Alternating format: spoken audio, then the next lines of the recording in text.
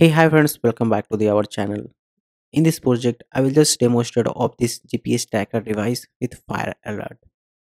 Suppose if any fire alert will be generated in any house or anywhere, then GPS sending this proper GPS location and fire alert message in your mobile phone. Okay, let's go and start to make this project. If you not subscribe my YouTube channel, please subscribe and press the bell icon to get notification first.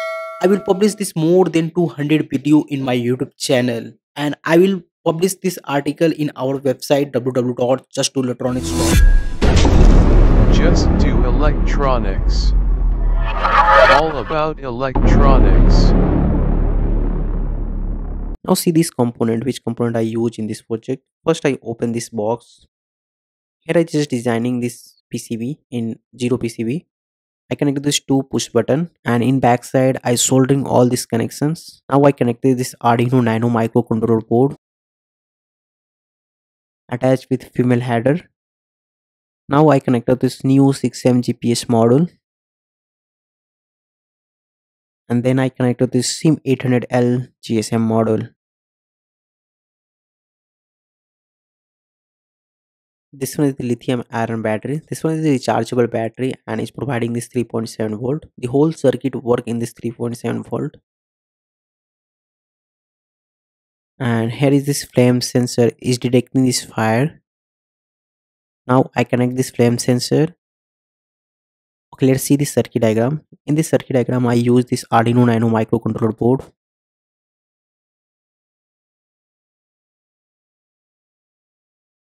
New 6M GPS module. The work on this UART is required only TX, RX, VCC and ground pin. The TX will be connected to this, the VCC will be connected to this 5 volt, and the ground will be connected to this ground, and the RX pin will be connected to this pin number D8, and the TX will be connected to this pin number D9. Here is the Sim800l GSM module. This one is the really small and compact size. Is working on this UART is required only TX, RX, VCC and ground pin. The VCC will be connected to this 3.7 volt, and this TX will be connected to this pin number D3. So TX will be connected to pin number D2 and RX will be connected to pin number D3. VCC and ground will be connected to this ground.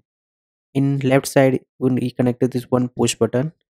One push button terminal will be connected to this 5 volt, and this connected to this one register, and the register value is this 10k, and the push button will be connected to this D5 pin number. Here is this flame sensor is detecting this fire, and the flame sensor will be connected to this pin number D11. The ground will be connected to this ground, and VCC will.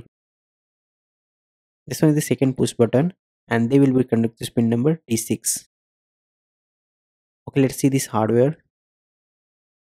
This one is the really complex size of this project, and I providing all this connection like Arduino Nano. Now I providing this all this connection in this 10 PCB. Now I attach this SIM card. Here you use any SIM card. This is not required this 3G or 2G SIM card. Is work on this 4G SIM card also. In India, is Geo will be not supported. Now I attach this flame sensor. Then I connect to this 3.7 volt lithium iron battery, and here I just connect this new 6M big antenna because the small antenna is not work perfectly. Comment section, so many students will be asking, sir, why my new 6M is not work? Because if you use this small antenna is not work perfectly, you use this bigger antenna, then is work. Now see, GSM get this signal properly. GPS will be take this few minutes to get this signal. Now the hardware will be completed. Okay, now see this code. First we install this tiny gps.++.h library. The flame sensor connect to pin number T11. The GSM will be connected to pin number 2 and 3, and the GPS will be connected to pin number 8 and 9. This one is the void setup function and this void loop function. When you clicking this push button, the alert emergency alert message will be going to this particular mobile number, and when is the fire will be detected, then is sending this fire detected message to this particular mobile number.